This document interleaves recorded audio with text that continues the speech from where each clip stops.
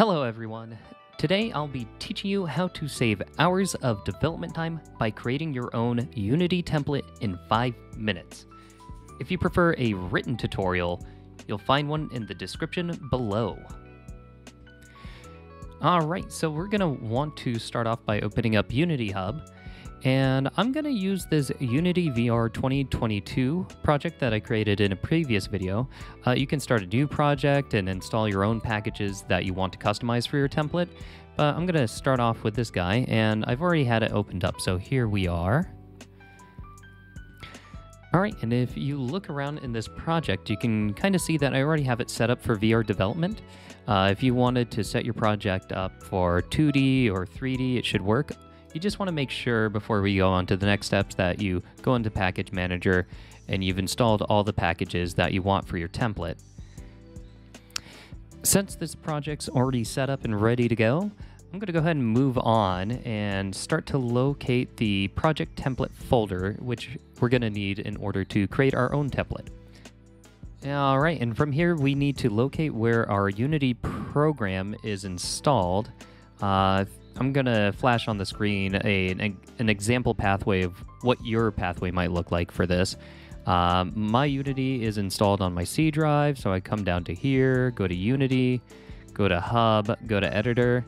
Important note here, if you have different versions of Unity and you want to make a template for one of them, just make sure to select the right version. So I'm going to click this, that's the only one I have installed. Editor, Data, Resources, Package Manager, and then Project Templates. And this is what we've been looking for. All right, and from here, we're going to want to open up one of these .tgz files. Any of them should work. I like to use 7-zip, because why not? It's free. And another thing I like to do here is just kind of copy this pathway, paste it into here, and just like that, we're ready to open one of these up. I'm going to choose this guy, but again, any of them should work. Click, click, and what we're looking for here is the packages. It's always good to double check, click here, and it should look like this on the inside, but we're going to want to go back one folder, back to where that package was, and we are going to extract it out. So extracting this out is as easy as taking this package and just dropping it right in there. I'll show you. And there we go. All right, and from here, we're going to want to open up the package that we extracted and locate this package.json. Use whatever editor you like. I'm just going to use Visual Studio. And we're going to change 3 things here, starting off with the name.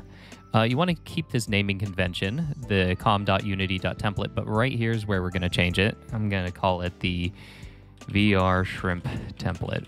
Why not? And for display name, let's call it VR, Shrimp template. And this is what is going to display in Unity Hub. So you can name it whatever you'd like. And down here is going to be the description. And this will just help you keep things organized so you know what template it is and what you're doing with it. VR template that smells pretty shrimpy. Yeah, that sounds right. All right, boom, and we'll save that. All right, and so now that we have changed this, it's good to go. I'm going to go ahead and exit out. And we're going to need to go into the project data folder here. And we need to delete these 3 files. But before we do that, I want to show you why. We're going to go in here. This is the project I want to copy over and make a template out of. I'm going to go ahead and show an Explorer. And essentially what we're doing is we're taking the files from this and putting them in here. And you can copy and paste, but I don't know, I'm paranoid, so I like to delete them. So we need the assets, packages, and project settings. Going to delete that. Asset, packages, project settings. I'm just going to go ahead and copy, paste, and that is good to go. And then there is one last minor detail here before we can make a template out of this. We got to go into project settings, and we need to look for something called project version.txt. There it is. And we have to delete this. If you don't delete this, the whole thing doesn't work. So make sure you do not forget that step. I've done it way too many times. All right, and now with that, we're ready to go. Gonna back out here, and let's see. So we're back to packages, and you know what I need to do? I need to use 7-zip again. And make sure to run that as administrator if you're using Windows. Otherwise, this next step might cause a hiccup. So, you know, I'm back into this little file system here, and gonna go into 7-zip, add to archive, and you're gonna want it as tar format. Now I know we're aiming for it to be .tgz. That's just the compressed version of tar, or just signaling it's the compressed version of tar. And for this name, we're actually gonna have to go back into our code that we changed, and you're gonna wanna steal this. That's the name you're gonna wanna put in here. And then at the very end, just .tgz, and okay. And you can see it popped up right there. Now that we have this TGZ file, we're set to go. We just got to make sure to delete this package in here. Don't need that anymore.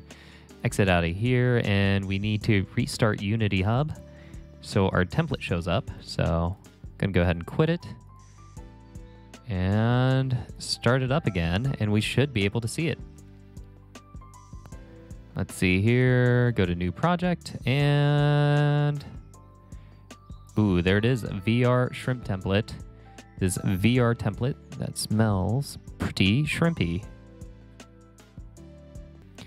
All right, and you'll see if I create a new project.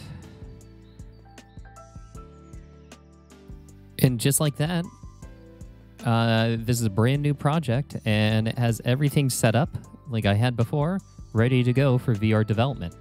And so you can use this guide to help you out and create whatever template you want, so you don't have to waste any more time installing packages or setting up an environment. Hope this helped you guys out. See you next time.